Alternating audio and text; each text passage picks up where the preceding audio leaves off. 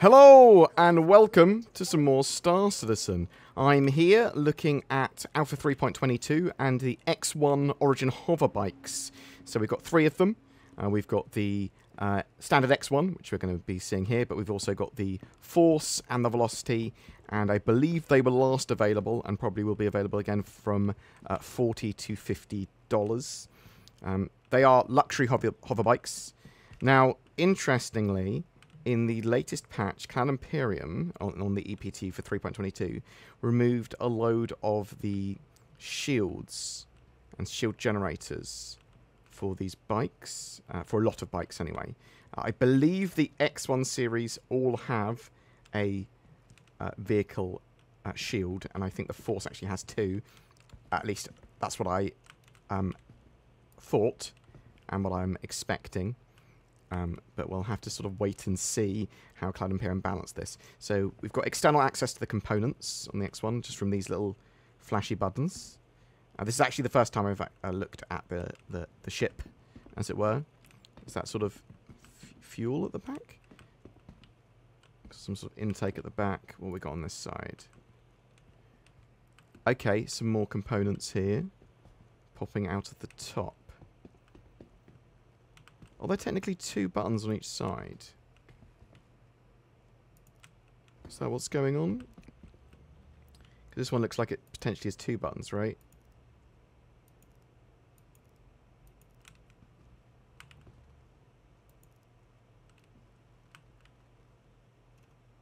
No. Oh, yes, it is two buttons, that one. So that's a split button. And we've got the sort of like the refueling nozzle here, I think. And you've got a variety of other components and space for another component there.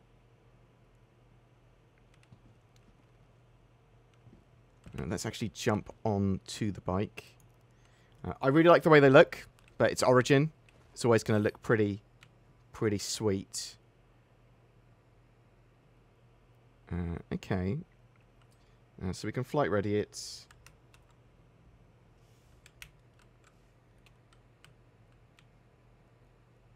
Yeah. My shortcuts for flight ready don't seem to work.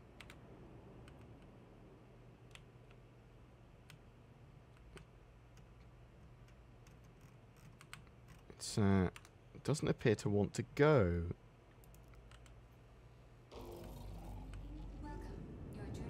So flight readying's not working for me at the moment for some reason. Having to do it manually. Wow. The in-game sound for wind is so loud. 1 second. Let me turn that down.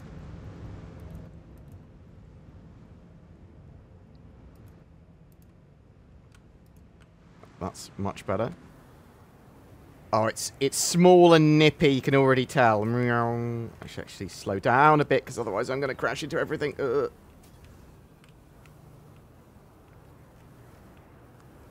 So it feels very Skidoo-like.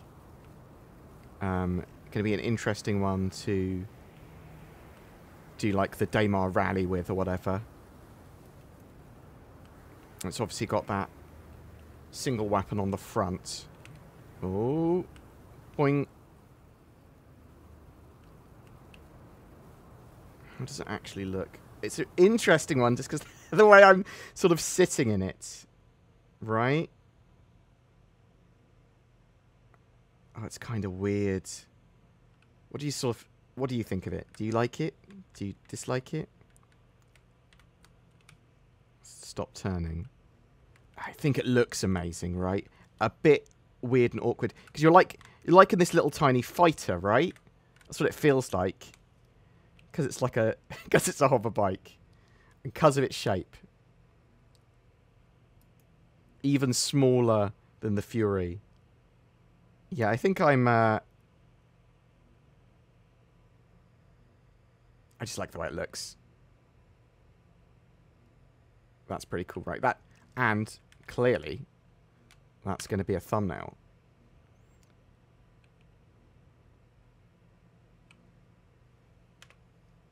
And let's drive it back.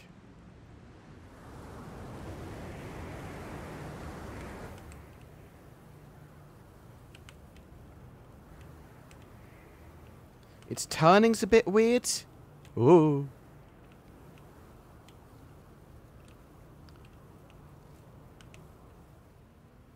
Yeah, the turning on it is a bit awkward. So I'm not sure if I like that. It sort of feels like it wants to strafe more than it wants to turn. But a very cool little bike. Right, we are spawning the X1 velocity if we don't fall over. We transitioned to the night time for some reason, but the lighting should be good enough.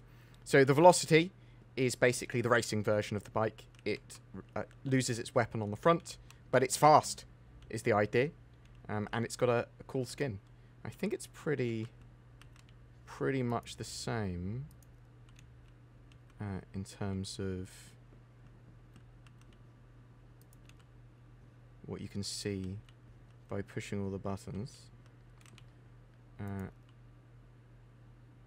I really like this ground vehicle, just the sort of way it looks and feels, right?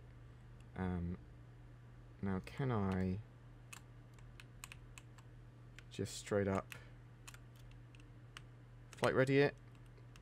Oh, I might be able to, or do I have to turn the power on separately? So I flight ready it, but it doesn't seem to power up properly. Huh. Weird. Don't know why that is. I'll turn the lights on. But yeah, it's just a faster version, basically, of the X-Run if you are wanting to race. And other than that, and the dropping of its weapon, not much different. If you want something that is just get you to A to B as fast as you can as a ground vehicle, then X1 velocity, potentially a good shout. But yeah. With ground vehicles as well, you're going to see this in 3.22 go live. It will be on sale. But it won't be available in-game until the next major patch. So the end of Q1 2024 with that major patch. So I think it's worth buying these in-game, is what I'm trying to say. But you'll be waiting a little while before you get them in-game. I do think it's they're super inexpensive ground vehicles to get in-game.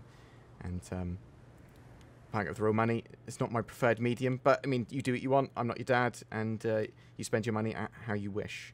Right. Let us request a landing and then get the last X1 out. And finally, we have the X1 Force.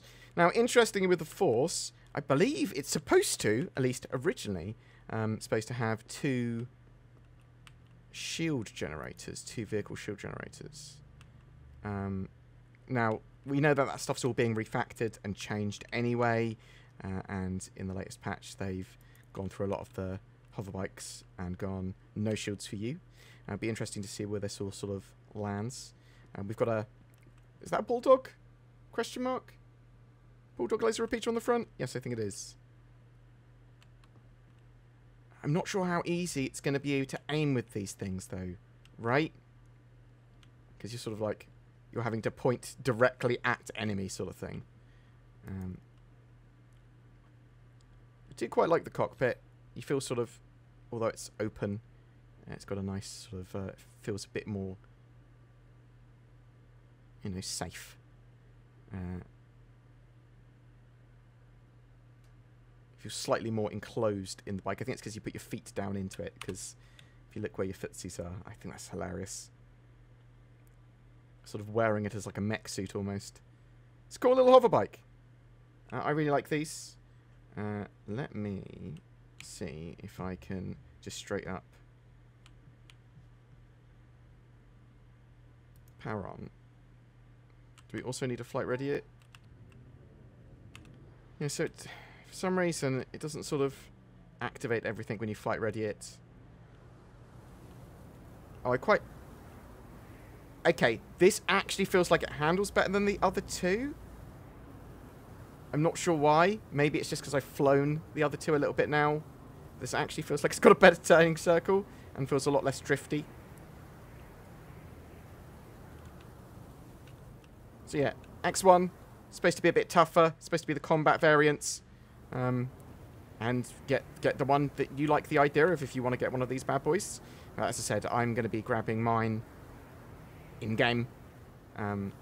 Especially with ground vehicles, I suspect I'll have quite a lot of them across my different ships, because I'll want to be spawning them in these cargo elevators and actually putting them in my ship, and then them effectively, permanently, until the ship explodes, being in them. But interested to know what you think of the Origin X1 sort of bikes. Do you like the way they look? Are you not a fan? I think they certainly look the part. I'm blinded by those lights. Boop. Oh, technically they weren't even on. Weird. Just realised they're now on. But yeah, tell me what you think of the X1 and its variants in the comments below. Are you going to be buying one? Are you not? Are you going to be waiting for them to be purchasable in-game? What have your thoughts? I'd love to hear from you in the comments below. Ho ho ho, it's me, Father Nordmus. That's right, it's that time again to see who's on my naughty list for who doesn't have a VPN. No, that's Northern Claus! Grass from Northern Claus, Timmy. You should be scared of not having a VPN. As you know, Father Nordmus punishes all that disobey him. It's the perfect Nordmus present, Timmy. There's no excuse. I can see all of your website history, and I'm going to sell all of your data, Tim. NordVPN helps protect your online activity, gives you greater accessibility to the content you want by changing your location, and much, much more. Go to nordvpn.com/BoredGamer before Das Northern Claus finds you. Every month we have a Star Citizen ship giveaway. For December, we are giving away a Drake Corsair. It's the winner of the 2953 Ship Showdown and one of the stars of the Intergalactic Aerospace Expo. This fantastic multi-role, multi-crew, long-range mission runner can do a bit of everything in-game, and it has a penchant for exploration. Just comment on any of my videos during December to be in for a chance of winning that. There are further details in the description below. A big thank you to everyone that goes the extra mile in supporting the channel via Patreon or the join button under my videos and becoming a channel member. It will net you some exclusive content from Zin and I, but also it really does help us to be able to create daily Star Citizen content, as does sharing these videos and commenting. Thank you so much for watching, and I hope to see you in the verse.